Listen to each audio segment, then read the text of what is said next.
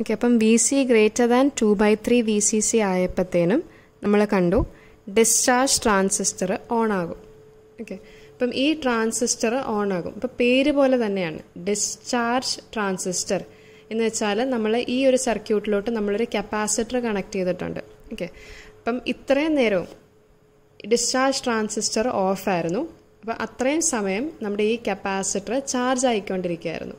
Okay, പക്ഷേ ഇപ്പം ഈ discharge transistor on ആകുമ്പോഴത്തേനും capacitor charge ആകത്തില്ല, അതേസമയം ഡിസ്ചാർജ് ആകും. ഓക്കെ, അപ്പം കപ്പാസിറ്റർ ഇത്രയും നേരം ചാർജ് ആയിക്കൊണ്ടിരുന്നത് ഇങ്ങനെ കറണ്ട് ഫ്ലോ ചെയ്തുകൊണ്ടിരിക്കുകയായിരുന്നു.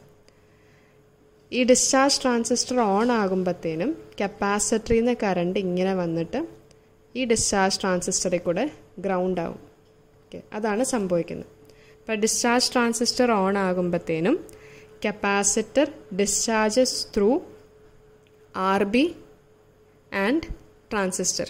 ഓക്കെ, അങ്ങനെ കപ്പാസിറ്റർ ഡിസ്ചാർജ് ആവും. അപ്പോൾ കപ്പാസിറ്റർ ഡിസ്ചാർജ് ആകുമ്പോൾ അതിൻ്റെ അർത്ഥം എന്താണ്? കപ്പാസിറ്ററിന് അക്രോസ് ഉള്ള വോൾട്ടേജ് കുറയും. ഓക്കെ, അപ്പോൾ കപ്പാസിറ്ററിന് അക്രോസ് ഉള്ള വോൾട്ടേജ് കുറയുമെന്ന് പറഞ്ഞാൽ ഇവിടെ VC ഗ്രേറ്റർ ദാൻ 2/3 VCC ആയിരുന്നു നമുക്ക് കിട്ടിയിരുന്നത്. ഓക്കെ, അപ്പം ഇവിടെ എന്താ സംഭവിക്കുന്നത്? Discharge transistor on ആകുമ്പോഴത്തേനും capacitor discharge ആകാൻ തുടങ്ങും.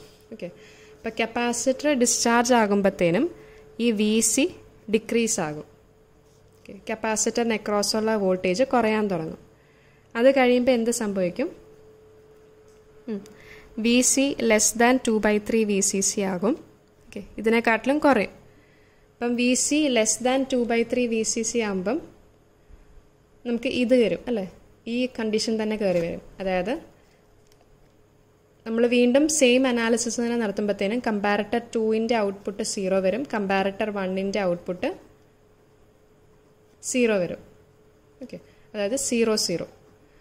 അപ്പം Rഉം Sഉം 0 0 എന്ന് പറഞ്ഞാൽ Rഉം Sഉം 0 0 എന്ന് പറഞ്ഞാൽ നോ ചേഞ്ച് എന്നാണ് പറഞ്ഞത്. ഇപ്പം നോ ചേഞ്ച് എന്ന് വെച്ചാൽ Qയും Q ബാറും വാല്യൂസ് എന്തായിരുന്നോ അത് തന്നെ അതുപോലെ എഴുതുക. അതാണ് നോ ചേഞ്ച് കൊണ്ട് ഉദ്ദേശിക്കുന്നത്. ഓക്കെ, അപ്പം Qയും Q ബാറും 0 1 ആയിരിക്കും.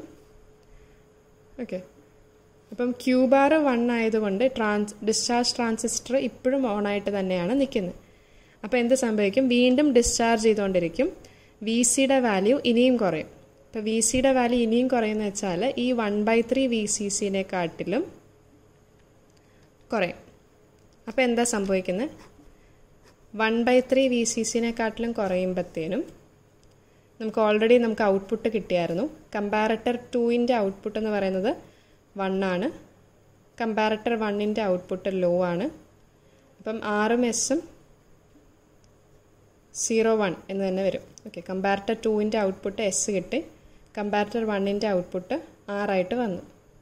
അപ്പോൾ ഇവിടെ നമ്മൾ നോക്കുമ്പം S എന്ന് പറഞ്ഞാൽ സെറ്റ്. ഓക്കെ, അപ്പോൾ സെറ്റാണ് 1 ആയിട്ട് നിൽക്കുന്നത്. അപ്പോൾ ഔട്ട്പുട്ട് Q സെറ്റാകും, അതായത് 1 ആയിരിക്കും. Q ബാർ എന്ന് പറഞ്ഞാൽ ഇതിൻ്റെ കോംപ്ലിമെൻറ്റ്, അതായത് 0. ഓക്കെ, ഇപ്പോൾ 0 ആയി. ഇപ്പോൾ 0 ആകുക എന്ന് പറഞ്ഞാൽ ഡിസ്ചാർജ് ട്രാൻസിസ്റ്റർ ഓഫ് ആകും. ഓക്കെ, അപ്പം ഈ ഡിസ്ചാർജ് ട്രാൻസിസ്റ്റർ ഓഫ് ആകുമ്പോഴത്തേനും അതിൻ്റെ അർത്ഥം ഈ സപ്ലൈയിൽ നിന്ന് വീണ്ടും കപ്പാസിറ്റർ ചാർജ് ആകാൻ തുടങ്ങും. ഓക്കെ, അപ്പം നമുക്ക് എങ്ങനെ ഈ കപ്പാസിറ്ററിൻ്റെ വോൾട്ടേജ് മാറുന്നതെന്ന് മനസ്സിലായോ? കപ്പാസിറ്റർ പതുക്കെ 0യിൽ നിന്ന് വോൾട്ടേജ് ഇൻക്രീസ് ചെയ്ത് 2/3 VCC കഴിയുമ്പോഴത്തേനും ഡിസ്ചാർജ് ട്രാൻസിസ്റ്റർ ഓൺ ആയിട്ട് വോൾട്ടേജ് ഡിക്രീസ് ആകും. ഓക്കെ, അപ്പം ആ വേവ് ഫോമാണ് ഇവിടെ കാണിച്ചിരിക്കുന്നത്. കപ്പാസിറ്ററിൻ്റെ വോൾട്ടേജ് പതുക്കെ ഇൻക്രീസ് ആയിട്ട് 2/3 VCC ആകുമ്പോഴത്തേനും ഡിസ്ചാർജ് ട്രാൻസിസ്റ്റർ ഓൺ ആകും. പിന്നെ കപ്പാസിറ്റർ ഡിസ്ചാർജ് ആകും. ഡിസ്ചാർജ് ആയിട്ട് 1/3 VCC എത്തുമ്പോഴത്തേനും വീണ്ടും ഡിസ്ചാർജ് ട്രാൻസിസ്റ്റർ ഓഫ് ആകും. Okay, 1/3 VCC എത്തുമ്പോഴത്തേനും discharge transistor off ആകും. ഓക്കെ, അപ്പോൾ ഡിസ്ചാർജ് ട്രാൻസിസ്റ്റർ ഓഫ് ആയി കഴിഞ്ഞാൽ വീണ്ടും കപ്പാസിറ്റർ ചാർജ് ആകും. ഓക്കെ, അപ്പം ഈ ലിമിറ്റ് എന്ന് പറയുന്നത് 1/3 VCCയും 2/3 VCC ആണ്. 1/3 VCCയിലോട്ട് താഴോട്ട് പോകുമ്പോഴത്തേനും പിന്നെ ചാർജ് ആകും പിന്നെ ഇവിടുന്ന് വീണ്ടും ഡിസ്ചാർജ് ആകും, ചാർജ് ആകും, ഡിസ്ചാർജ് ആകും. അങ്ങനെയായിരിക്കും നമുക്ക് കപ്പാസിറ്ററിൻ്റെ വോൾട്ടേജ് നമുക്ക് പ്ലോട്ട് ചെയ്യാൻ പറ്റുന്നത്. ഇനി ഔട്ട്പുട്ട് വോൾട്ടേജ് എങ്ങനെയായിരിക്കും വരുന്നത്? ഓക്കെ, അപ്പോൾ ഔട്ട്പുട്ട് എന്ന് പറയുന്നത് ഇതാണ്. ഓക്കെ, ഇതാണ് നമ്മുടെ ഔട്ട്പുട്ട് വോൾട്ടേജ്. ഓക്കെ, അപ്പം ചാർജിങ് ചെയ്യുന്ന സമയത്ത്, ചാർജിങ് ചെയ്യാന്ന് പറഞ്ഞാൽ ഡിസ്ചാർജ് ട്രാൻസിസ്റ്റർ ഓഫാണ്, അവിടെ നമുക്ക് ക്യൂ ഹൈ ആണ്. ഓക്കെ, അപ്പം അതുകൊണ്ടാണ് ഇങ്ങനെ വരച്ചിരിക്കുന്നത്. ഈ ചാർജിങ് ചെയ്യുന്ന സമയത്ത് ഔട്ട്പുട്ട് ക്യൂ എന്ന് പറയുന്നത് ഹൈ ആയിരിക്കും, ഡിസ്ചാർജ് ചെയ്യുന്ന സമയത്ത് ഔട്ട്പുട്ട് ലോ ആയിരിക്കും. ഓക്കെ, അപ്പം ചാർജ് ചെയ്യുന്ന സമയത്ത് ഹൈയും ഡിസ്ചാർജ് ചെയ്യുന്ന സമയത്ത് ലോ ആയിരിക്കും നമ്മുടെ ഔട്ട്പുട്ട് വോൾട്ടേജ് എന്ന് പറയുന്നത്. ഓക്കെ, അപ്പോൾ ഇവിടെ ചാർജ് ചെയ്യുന്ന സമയത്ത് നമുക്ക് കണ്ടു ഈ V C Sindh current R A കൂടെ ഫ്ലോ ചെയ്യും, ആർ ബി കൂടെ ഫ്ലോ ചെയ്യും, എന്നിട്ടാണ് കപ്പാസിറ്റർ ചാർജ് ആവുന്നത്. Okay, so current flows through R A, R B and then it is charging capacitor. Discharge ചെയ്യുന്ന സമയത്തോ, ഡിസ്ചാർജ് ചെയ്യുമ്പോഴത്തേനും കപ്പാസിറ്ററിൽ നിന്ന് കറണ്ട് ആർ ബി കൂടെ ഫ്ലോ ചെയ്യും, എന്നിട്ട് ഈ ഡിസ്ചാർജ് ട്രാൻസിസ്റ്ററിൽ കൂടെ ഗ്രൗണ്ടിലോട്ട് പോകും, ആർ എയിൽ ഫ്ലോ ചെയ്യുന്നില്ല. ഓക്കെ, അപ്പം അത് ക്ലിയർ ആയിരിക്കണം. അപ്പം കപ്പാസിറ്റർ ചാർജ് ആകുന്ന സമയത്താണ് നമ്മുടെ ഔട്ട്പുട്ട് വോൾട്ടേജ് ഹൈ ആയിട്ട് നിൽക്കുന്നത്. ഓക്കെ, അപ്പം ഈ ഹൈ ആയിട്ട് നിൽക്കുന്ന ഡ്യൂറേഷനെ ടി ഹൈ എന്ന് പറഞ്ഞിട്ട് റെപ്രസെൻ്റ് ചെയ്യുന്നു. കപ്പാസിറ്റർ ഡിസ്ചാർജ് ആകുന്ന സമയത്താണ് നമ്മുടെ ഔട്ട്പുട്ട് വോൾട്ടേജ് ലോ ആയിട്ട് നിൽക്കുന്നത്. ഓക്കെ, അപ്പം ഇവിടെ നമ്മൾ ടി ലോ എന്ന് പറഞ്ഞ് എഴുതിയിട്ടുണ്ട്. അപ്പോൾ ഇതിൻ്റെ ഇക്വേഷനാണ് എഴുതാൻ പോകുന്നത്. അപ്പോൾ ഇക്വേഷൻ എഴുതാൻ നേരം ശ്രദ്ധിക്കേണ്ടത് ഏതൊക്കെ റെസിസ്റ്റേഴ്സാണ് കയറി വരുന്നതെന്നുള്ളത്. ഓക്കെ, അപ്പം ചാർജിങ് ചെയ്യുന്ന സമയത്ത്, അതായത് ഹൈ പീരീഡിൽ R A, R B, C ഉണ്ടായിരിക്കും. ലോ ടൈം പീരീഡിൽ, അതായത് ഡിസ്ചാർജ് ചെയ്യുന്ന സമയത്ത് ആർ ബിയും സിയും മാത്രമേ ഉള്ളൂ. ഓക്കെ, അപ്പം അതുകൊണ്ടാണ് നമ്മുടെ ഇക്വേഷൻ പറയുമ്പം ഹൈ ഔട്ട്പുട്ട് വോൾട്ടേജ് ഹൈ ആയിട്ടിരിക്കുന്ന ടൈം പീരീഡ് എന്ന് പറഞ്ഞാൽ 0.69 into R A plus R B, കാരണം ഈ രണ്ട് റെസിസ്റ്റേഴ്സും ഉണ്ട്. അപ്പോൾ R A plus R B into C. ഇനി ലോ ആയിട്ട് നിൽക്കുന്ന ടൈം പീരീഡ് എന്ന് പറഞ്ഞാൽ 0.69 into R B into C, അതായത് ഈ റെസിസ്റ്റർ മാത്രമേ കാണത്തുള്ളൂ, ഈ ആർ എ എന്ന് പറയുന്ന റെസിസ്റ്റർ കാണത്തില്ല. ഇനി ടോട്ടൽ ടൈം പീരീഡ് എന്ന് പറഞ്ഞാൽ എന്താണ്? ഹൈ ആയിട്ട് നിൽക്കുന്ന സമയം പ്ലസ് ലോ ആയിട്ട് നിൽക്കുന്ന സമയം, അതായത് ഇതിൻ്റെ രണ്ടിൻ്റെയും സമ്മാണ് നമ്മുടെ ടോട്ടൽ ടൈം എന്ന് പറയുന്നത്. ഓക്കെ, അപ്പോൾ T is equal to T high plus T law, അതായത് 0.69 into R A plus R B into C plus 0.69 into R B into C. Okay, ഇപ്പോൾ രണ്ട് ആർ ബി വരുന്നതുകൊണ്ടാണ് നമുക്ക് 0.69 into R A plus 2 R B into C എന്ന് പറഞ്ഞ് വരുന്നത്. ഇപ്പോൾ total time period അറിയാമെങ്കിൽ അതിൻ്റെ റെസിപ്രോക്കൽ എടുക്കുമ്പോഴത്തേനും നമുക്ക് ഫ്രീക്വൻസി കിട്ടും. ഓക്കെ, അപ്പം ഇതാണ് അസ്റ്റേബിൾ മൾട്ടി വൈബ്രേറ്ററിൻ്റെ വർക്കിംഗ് എന്ന് പറയുന്നത്. ഓക്കെ, അപ്പോൾ ജസ്റ്റ് തിയറി പോലെ ഇതൊന്ന് പറയുകയാണ്. അപ്പം when supply plus VCC is given, the capacitor starts charging through RA and RB towards VCC. As voltage across the capacitor VC increases, threshold voltage increase ചെയ്യും. ഇപ്പം VC പതുക്കെ ഇൻക്രീസ് ചെയ്തിട്ട് നമ്മൾ ഇങ്ങനെ അനലൈസ് ചെയ്യും.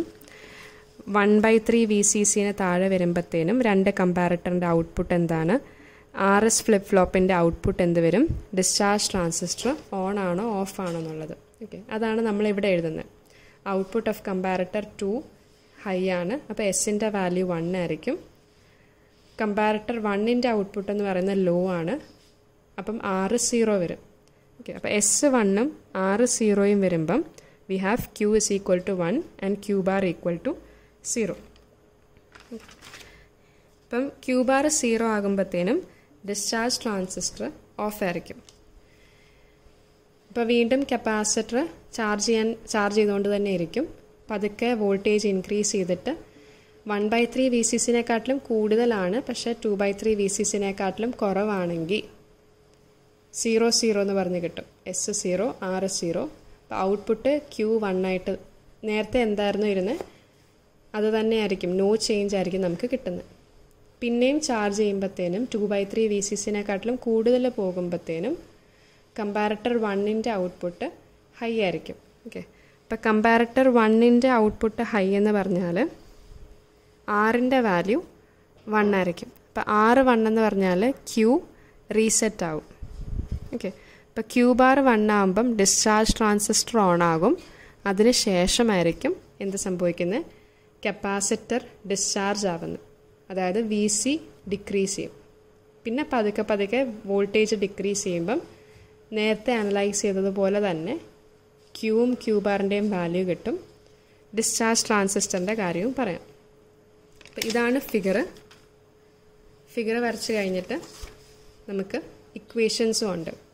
T ഹൈ T ലോ ഇതിൻ്റെ രണ്ടിൻ്റെയും സമ്മാണ് total time period. ഇതിൻ്റെ റെസിപ്രോക്കലാണ് ഫ്രീക്വൻസി എന്ന് പറയുന്നത്. അപ്പം ഇത് ഓർത്ത് വെക്കുക, 0.69 × RA + RB × C. കാരണം ചാർജ് ചെയ്യുമ്പം ഈ രണ്ട് റെസിസ്റ്റൻസിൽ കൂടെയും ഫ്ലോ ചെയ്യും. T ലോ എന്ന് പറഞ്ഞാൽ RB കൂടെ മാത്രമേ ഫ്ലോ ചെയ്യുന്നുള്ളൂ. ഡിസ്ചാർജ് ചെയ്യുമ്പം RB കൂടെ മാത്രമേ ഫ്ലോ ചെയ്യുന്നുള്ളൂ, RA കൂടെ ഫ്ലോ ചെയ്യുന്നില്ല. അതുകൊണ്ടാണ് 0.69 × RB × C എന്ന് പറഞ്ഞ് കിട്ടിയിരിക്കുന്നത്.